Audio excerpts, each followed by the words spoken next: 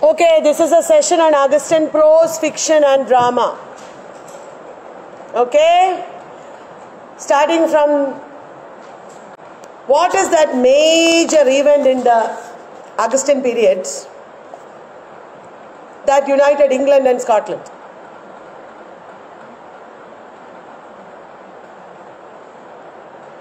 England and Scotland were united by the Act of Union 1707. Who was the ruler during the Act of Union? Queen Anne. And during this time there was the Statute of Anne, or first copyright law. In which year was the first copyright law? 1710. The first copyright law was in 1710. During this time, you know, there were many periodicals that were written. In the Augustan period, many periodicals emerged. There were two main types of periodicals. What are they? Magazine miscellany and review. The magazine miscellany and review. Examples of magazine miscellany: the Tatler. In magazine miscellany, not only literary content, other content is also there. Review is fully literary content. Okay? Tell me, Tatler, which year? From which year to which year? 1709 to 1711.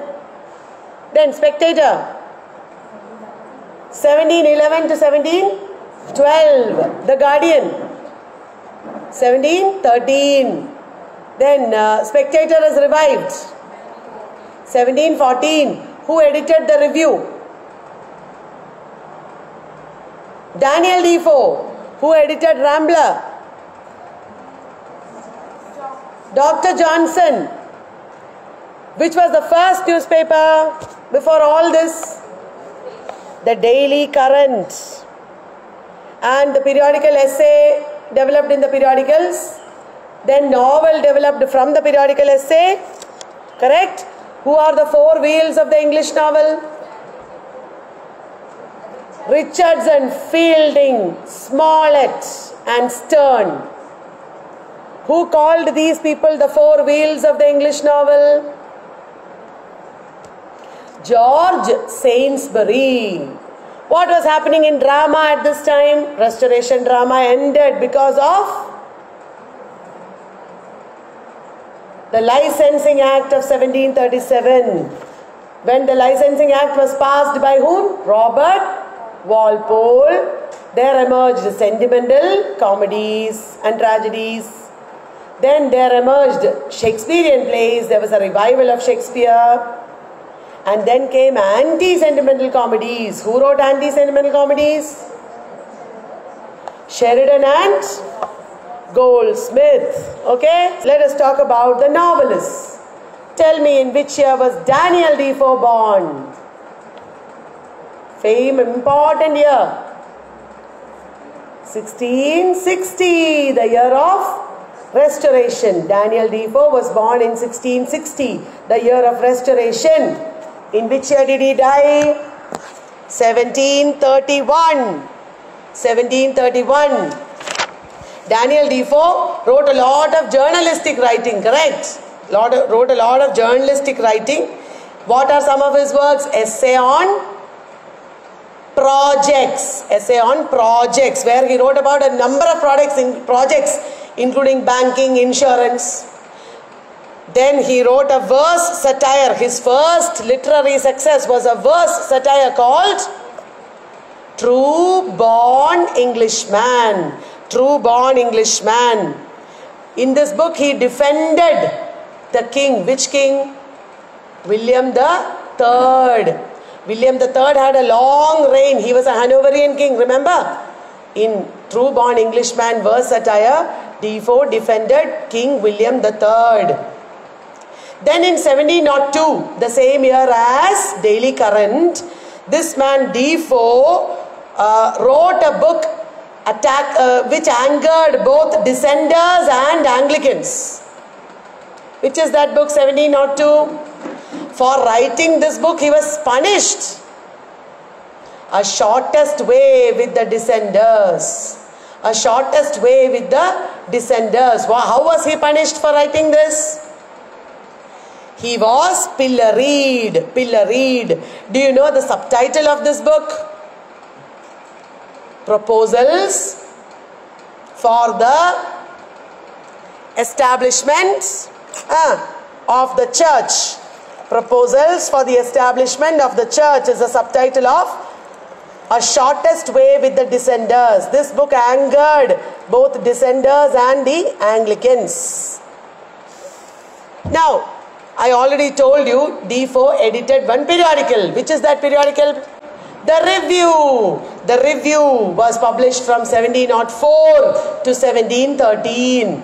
What is the importance of 1713? 1713 is the year in which the Guardian is edited. 1713 is the year in which Pope's Windsor Forest appeared. Windsor Forest also 1713. Correct? The Review was published from 1704 to 1713. Defoe wrote one fiction. First fiction that he wrote is about a woman dying and her ghost appearing before another woman. Do you know the title of that book? One woman dies and another woman appears as ghost. A true relation of the apparition of one Mrs. Veal. A true relation of the apparition of one Mrs. Veal. This was in as early as 1706.